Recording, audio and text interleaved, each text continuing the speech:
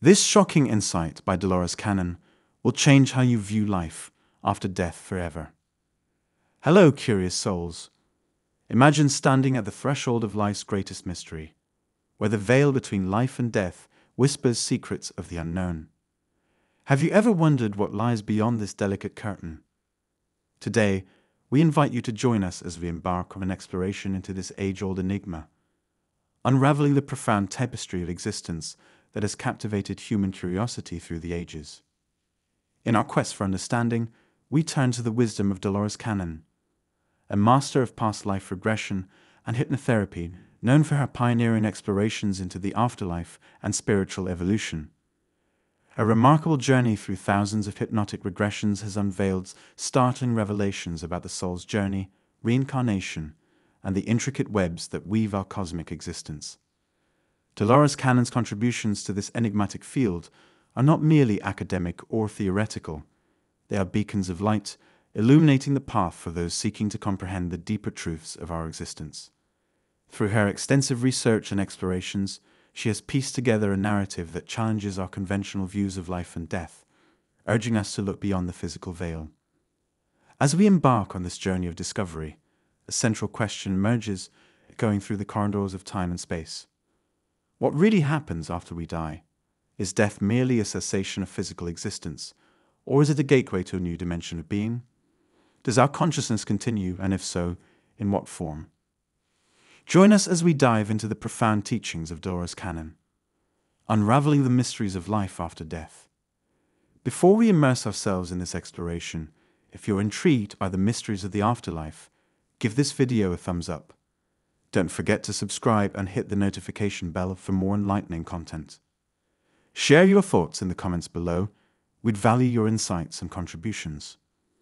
Now, are you ready to journey into the mysteries that lie beyond the veil of life and death? Let's embark on this extraordinary quest together. Section 1. The Cycle of Reincarnation. Let's break down Dolores Cannon's take on what happens after we kick the bucket. She's all about reincarnation, seeing it as a recurring journey of our souls. Picture it like a never-ending Netflix series, with each life being an episode in the grand saga of our spirits. According to Cannon, reincarnation isn't just a one-time deal. It's a loop, a cycle of learning and growing. After each life, when we're chilling in the astral plane, that's like the VIP lounge for souls, we reflect on what we've learned.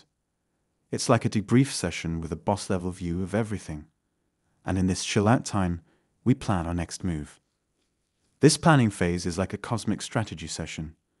We decide the challenges we'll face, the relationships we'll dive into, and even how we'll bow out of our next life. It's not random. Each choice is a masterstroke in our soul's quest for progress.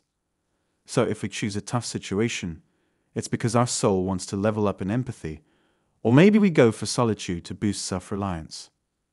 Even our relationships are part of the plan. They're like mirrors reflecting the lessons we need to learn, or the changes we need to make. And when we exit each life, it's not just a random exit. It's like finishing a level and getting ready for the next one. So, life on Earth isn't just a random ride. It's a golden chance for spiritual growth. Each life is a lesson plan, offering a roller coaster of experiences, emotions, and relationships. It's like an otherworldly curriculum designed to amp up our understanding, compassion, and wisdom.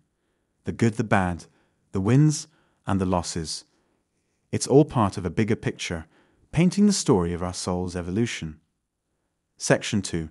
Past Life Regression, a Journey Through Time. Now let's chat about Dolores Cannon's quantum healing hypnosis technique, QHHE. It's not your usual therapy. It's like a time-traveling therapy machine. This technique dives deep into your subconscious, accessing parts of your brain usually on lockdown. So, how does it work?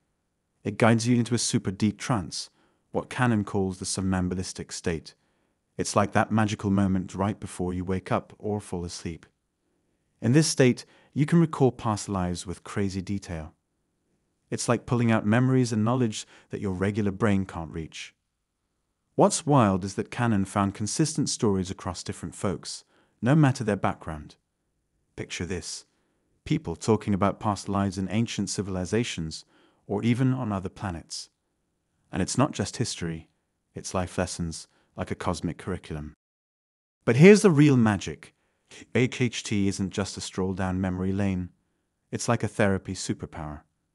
Clients report healing from deep fears and physical stuff after these sessions. How? By digging into the roots of these issues in past lives. Like if you're scared of water, maybe you drowned in a past life. Knowing this can zap the fear. In a nutshell, QHT isn't just a past life vacation. It's a therapy adventure that taps into the wisdom of your higher self. It's like getting a backstage pass to your own soul, leading to healing, understanding, and feeling super connected to the whole universe. Section 3. The role of karma and life contracts in the afterlife. Alright, let's get real about what happens after we kick the bucket. According to Dolores canon, it's like a backstage pass to the laws of karma and soul contracts. Forget the vague concepts. These are the forces shaping our lives on earth and beyond. First up, karma. It's not just a word thrown around. It's like a cause and effect system for our souls. Everything we do, think, or feel creates this karmic trail.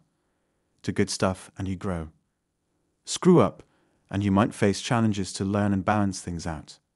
It's a spiritual journey GPS. And then there are soul contracts, blueprints for our lives we sketch out before diving into the earthly scene.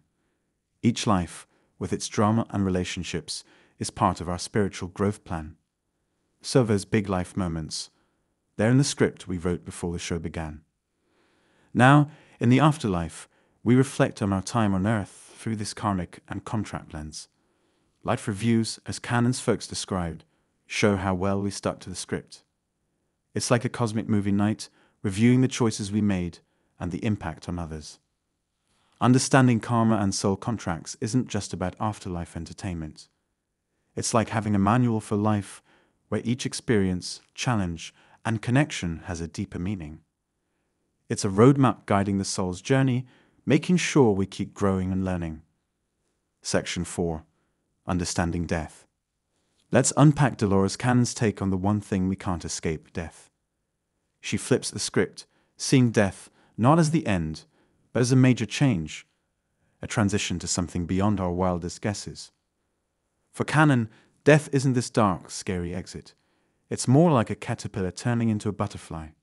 It's a natural process, a step where our soul sheds its physical shell, like upgrading to a new level of existence in the cosmic game. Cannon's insights challenge why death freaks us out. She says our fear of the big D comes from not really getting our own existence. We're stuck on the physical part, missing the memo that our souls are on an epic, eternal journey. Death, in her view, isn't a dead end. It's a launchpad for the next phase of our consciousness. So, death, according to Cannon, isn't this grim funnel. It's a shift, a door opening to a new adventure. This perspective shakes up the fear and gives us a comforting thought. Our essence keeps on trucking beyond our physical ride. Section 5. The journey after death. Now let's explore what goes down right after we shuffle off this mortal coil, thanks to Dolores Cannon's insights.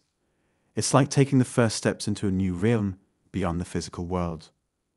According to Cannon, the moment of death is more liberating than scary. It's like shedding all the baggage of the physical body, leaving the soul feeling light and free.